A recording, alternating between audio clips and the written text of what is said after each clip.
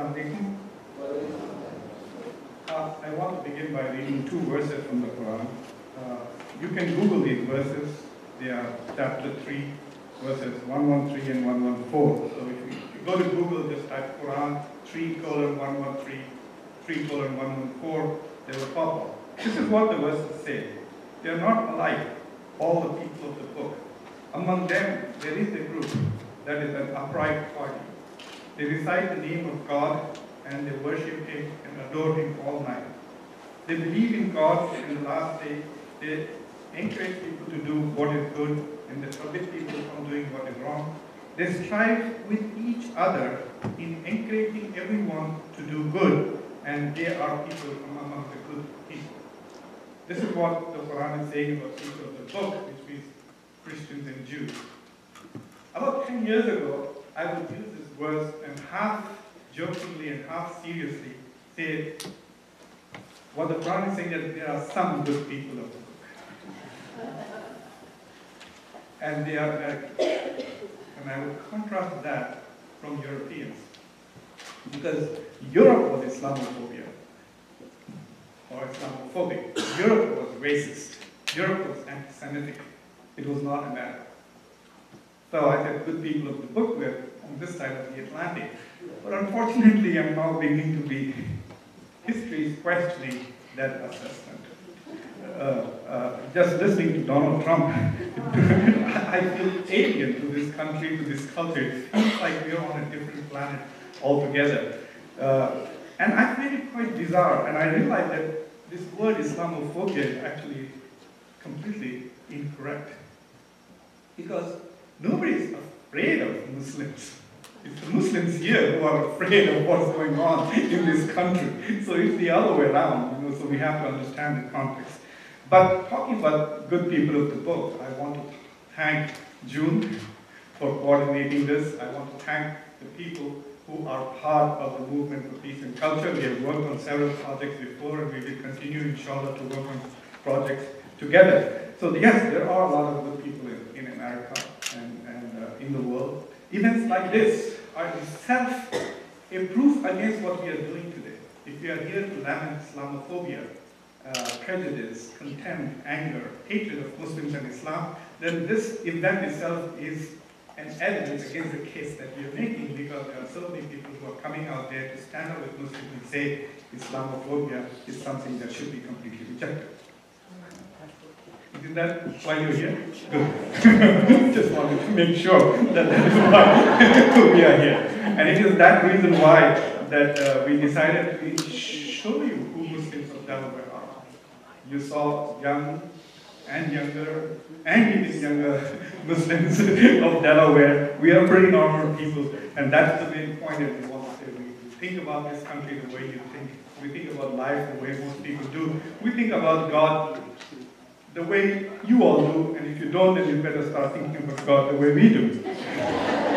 It's in your own good. I assure you of that. So that is the basic point that we are trying to make in this panel. I also want to read you a paragraph. Please bear with me. It will take about a minute. It's important for you to listen very carefully when I tell you what that paragraph is. Islamophobia is witnessing a spectacular growth in the American public sphere. It creates an environment that casts suspicion on all Muslims, demonizes their faith, and makes their lives difficult in small and big ways. There are increasingly incidents of discrimination while traveling, in the job market, and while re-entering the country after foreign trips. Every time Muslims try to construct a place of worship, it is being used as an opportunity for Islam bashing and to garner political capital at the expense of Muslims. Law enforcement agencies, even though they enjoy a great deal of cooperation from the community, continue to use religious profiling as a tool against Muslims. The systematic and steady erosion of Muslim civil rights is also a slow and systematic erosion of our own constitution and of our democracy. Dear members of the Senate Judiciary Committee on Constitution, as members of the United States Senate, you all have sworn to uphold and defend the U.S. Constitution. The biggest threat to the Constitution today manifests as Islamophobia. protect the Constitution by rejecting Islamophobia. This is the concluding paragraph of a testimony that I gave to U.S. Senate Constitution Committee. But this was in 2011. So when I was preparing the talk, I just remembered, oh, I have already testified to the Senate on Islamophobia. Let me see what I said in 2011. This is before Trump. This is before Newt Gingrich ran for president. And I was horrified because I cannot write anything more powerful than what I wrote 5 years ago. And that is the scary part to me, that things have become worse than what they were 5 years ago. And all of these things are still valid. And that's why I thought it was important for me to rehash this past history to show that we have to be on a slippery slope going downhill as far as civil rights are concerned. There are many reasons why there is Islamophobia. And part of it is because not only of what is happening in the Muslim world, but also what is happening here. Events such as the Boston Marathon shooting, 9/11, San Bernardino event, etc. are not good advertisements for Islam or Muslims or for humanity as such.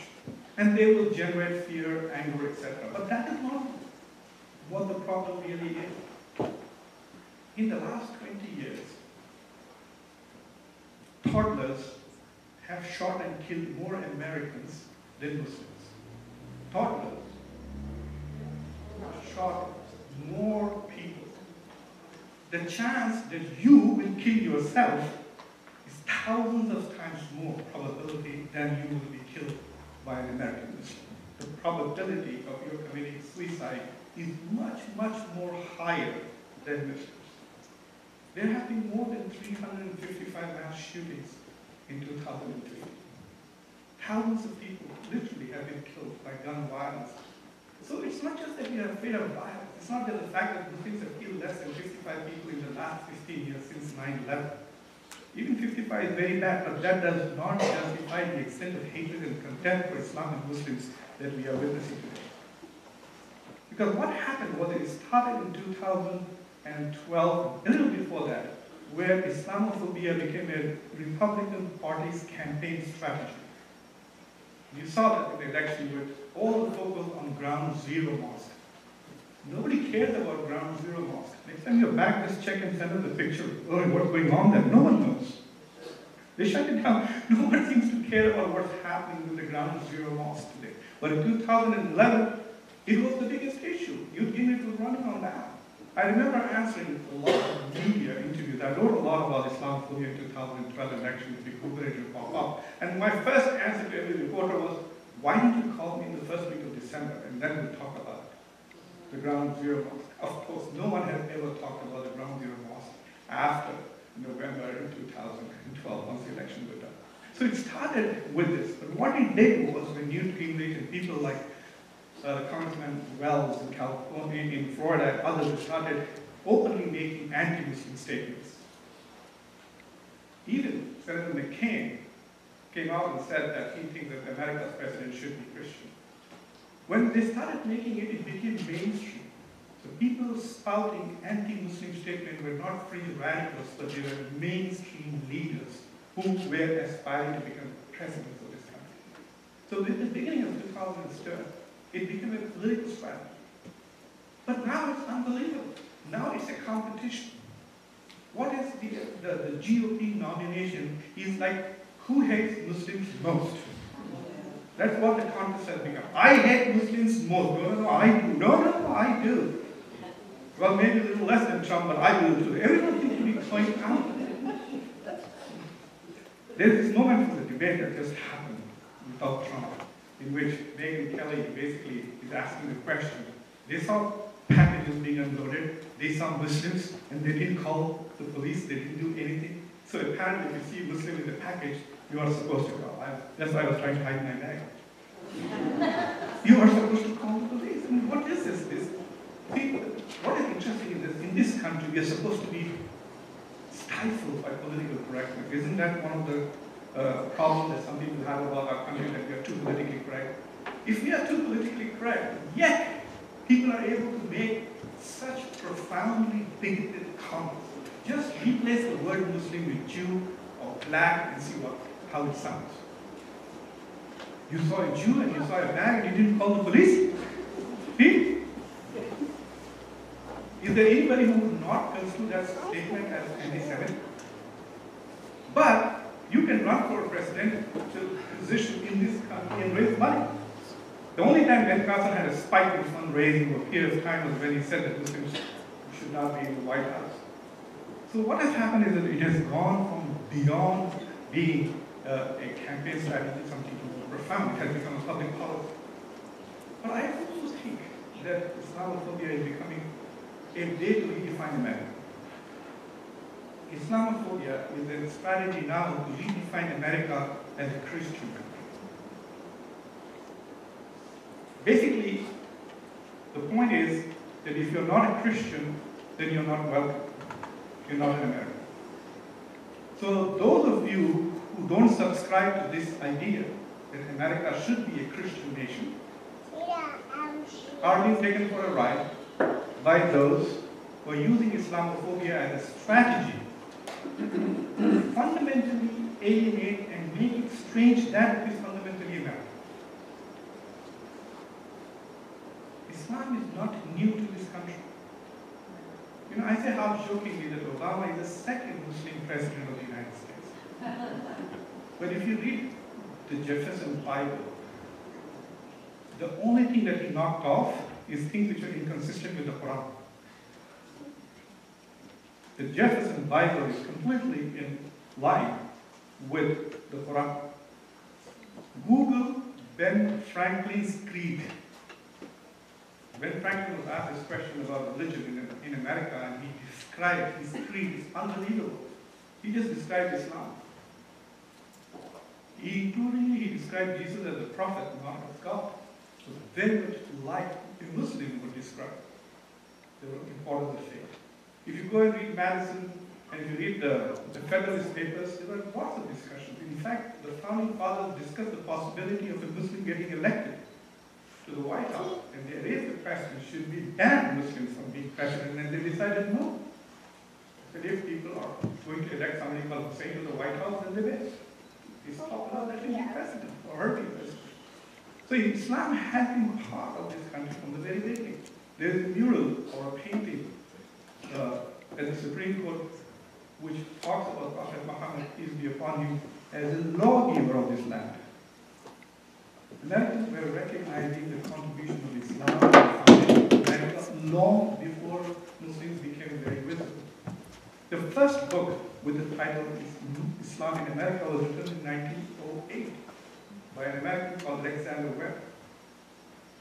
I found a copy of the Quran, which I started bidding on eBay, and after $6,000 I stopped. That was my life savings, I couldn't go beyond that. I later found out that somebody bought it and presented it to Sheikh Hamza Yusuf in California. It went off for like $100,000 or something. So why were Muslims bidding for this Quran? The reason why they were bidding is not for the whole copy. The front page of the copy said that this copy of the Quran is being printed in Massachusetts in 1773 because of the tremendous demand for Quran in America. There was so much demand that they had to commercially print Quran in the United States. So given these things, what I want you to understand is Islam is not an alien religion. Some of the most wonderful Americans are Muslims. Muhammad Ali, just name one. So what is happening then? Why is there so much Islamophobia? Islamophobia is not just fear of Islam and Muslims. It involves all negative values, such as hatred, such as contempt. It's a reflection of ignorance. It's a celebration of ignorance. We're living in a society which is becoming increasingly dumb. I find it fascinating that if you were to list 100 experts in any field, in every field, I think 60 to 70 are in America. In every field. And if you look legally and otherwise, there is no country on earth which is more free than America is. In terms of freedom of thought, freedom of conscience, freedom of speech, America is still the freest country. In spite of the fact that we have the most experts on everything, in spite of the fact we have the biggest or the most profoundest freedom available in our public sphere, we have the dumbest discourse on earth.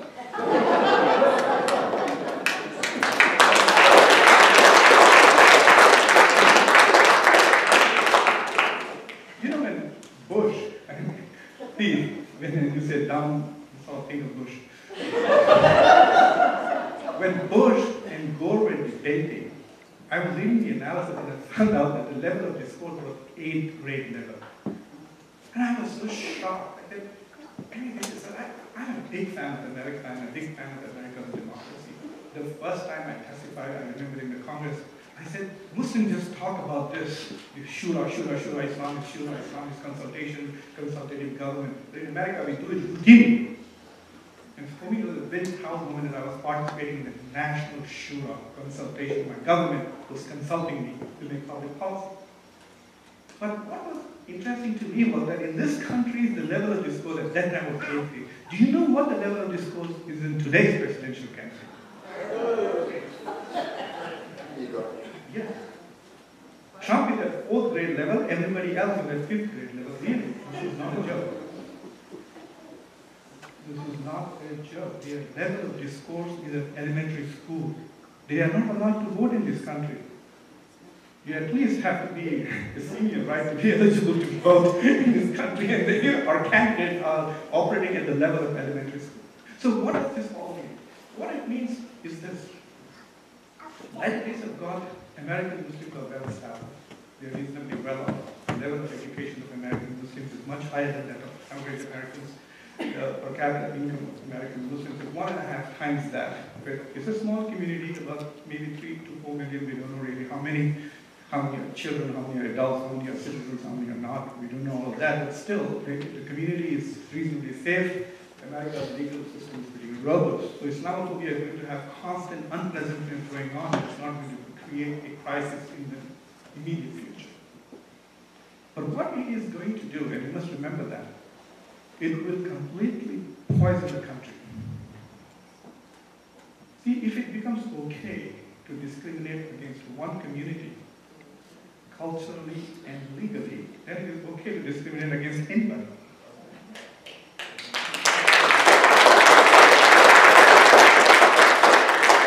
So even if you don't care for Muslims, I think you should fight Islamophobia.